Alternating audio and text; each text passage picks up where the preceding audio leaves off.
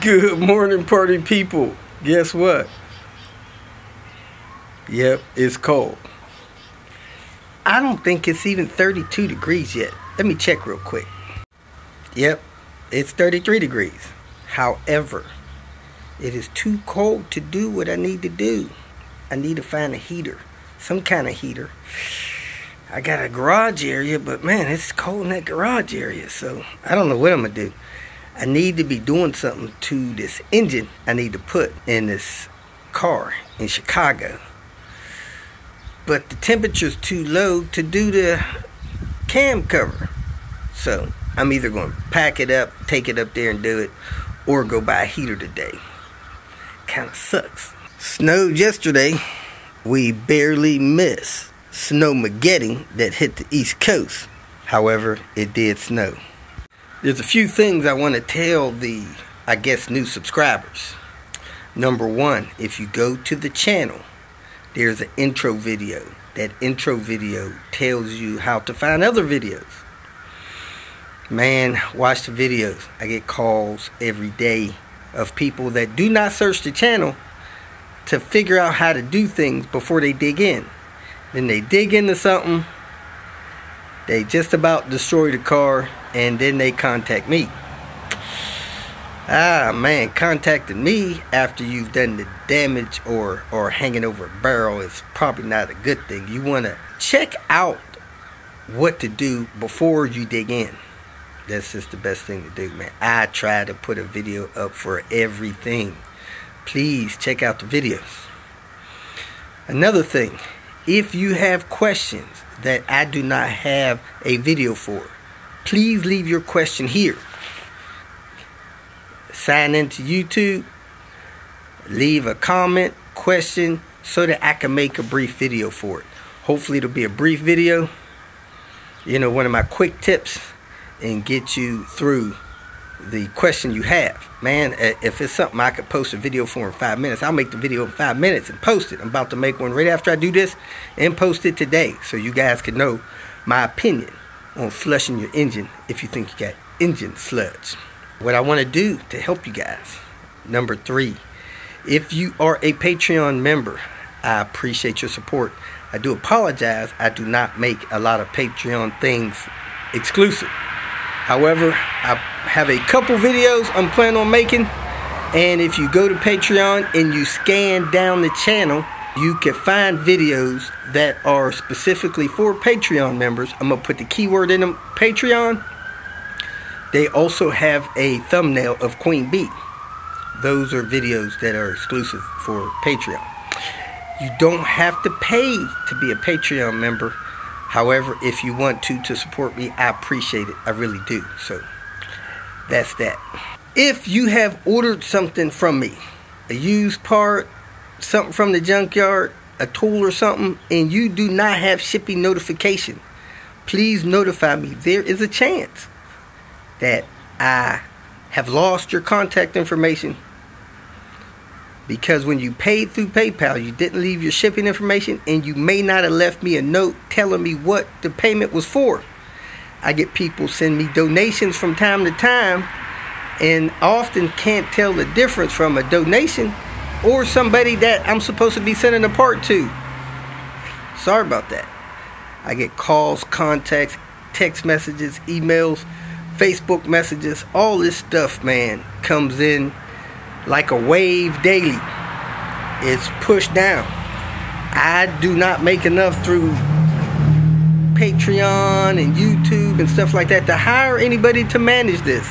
So this stuff is managed exclusively by me, who have got a lot going on. So remind me, don't feel bad. Call me, text me, send me a message on YouTube, send me a message on my Gmail email account.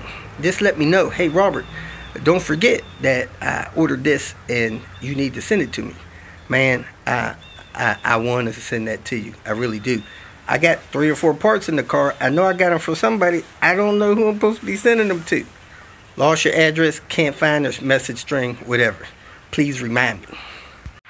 If you have purchased a Volvo recently, you are one of the new daily viewers. Please do a search new Volvo owner. Go to my channel, search new Volvo owner, post-purchase, stuff like that, and watch those 2 or 3 videos specifically designed to help you survive your Volvo ownership. They're not anything to stress you out. They are to help you protect your new investment, whether that investment was $50, $12, $500, or $5,000. Man, watch those videos, especially if you have these P80 cars built from 92 to 2000. Good videos, I promise you. So, hope you enjoyed today's video, short and sweet. Let's get started. Welcome to Hanging Out with Robert, that's me. This video contains things that I tinker with throughout the day. For step-by-step detailed instructions of those tasks, you can click on the links in the comment section below. I plan on leaving this video accessible for about 30 days. After that, you can view it through my Patreon account. This video also has tips and tricks that I've learned over the years. So, thank you very much for watching. Trying to get out and about. Man, I don't know if I've ever seen snowflakes this big. These things are big as snowballs. Man, you can taste them when you catch them with your tongue too. Hey God, can you flavor these things strawberry? Want some strawberry snowflakes? Man, these flakes are huge. Kicking off the day with Panther. Contacted my tuner, Vast. They told me to install that wastegate actuator. Just send it. It'll be okay. So I'm going to go ahead and install that. They also sent me a fresh tune for that thing. I'm going to install that tune. Then I'm going to take the car for a drive, do a pull, send for a tune update. So Panther could be running better, hopefully, with the fresh turbo and the newer wastegate actuator. Last night I replaced the turbo. Didn't get into it too much. Actually, it wasn't last night, it was the night before. Yesterday it was snowing all day, so it was too cold and snowing to do anything, so I didn't do anything yesterday. However, I'm about to install this fresh wastegate actuator from Forge. I'm gonna pull the intake, reach down over there, pull the old wastegate actuator off, install the new wastegate actuator, adjust it, and go ahead and button it up. I talked to my tuner, told him my concerns about the preload pressure, not opening that thing until 7 psi. He told me don't be concerned about that, just install it properly, preload that thing 2 turns, and go from there. So that's what I'm going to do. I'm going to preload it 2 turns and go from there. Get that thing installed. There it is, folks. The fresh wastegate actuator from Forge, installed on my fresh turbo. We are going to sing and dance now, folks. Woohoo! See how Panther runs. You know, I was pretty much satisfied with the performance mods and upgrades that I had on it. However, I got into a situation or an opportunity to upgrade the turbo because we got this turbo for somebody. They didn't want to use it. They didn't want to do all the other supported mods. So I decided to go ahead and purchase that turbo from them and sold the turbo that was on Panther. Probably the final upgrade other than the intercooler and intake pipe I'm going to do on Panther for the performance mod. Before I put that new turbo on, with that new wastegate actuator, I was having somewhat of a hard time stopping the wheels from spinning when I was aggressively accelerating with the setup I had. So I imagine this is just going to make it harder. I might have to pull the transmission one day and install a LSD, one of the fake ones or one of the real ones. We'll see.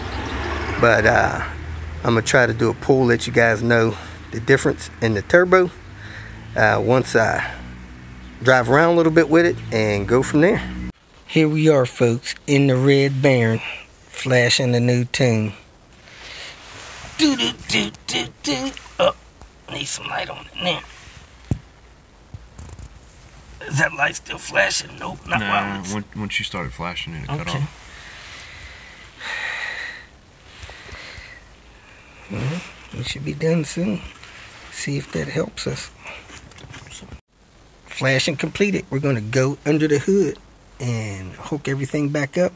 Take it, see if we could do a data pull. If you feel that this information was useful, please like it and share it with your social media friends. You can subscribe to my channel so that you will get notifications of future videos that I post. You can follow me on Twitter, and if you need to contact me directly, please visit my website. And if you have any questions, leave them below, and someone or myself will reply to them. Again, thank you very much for watching.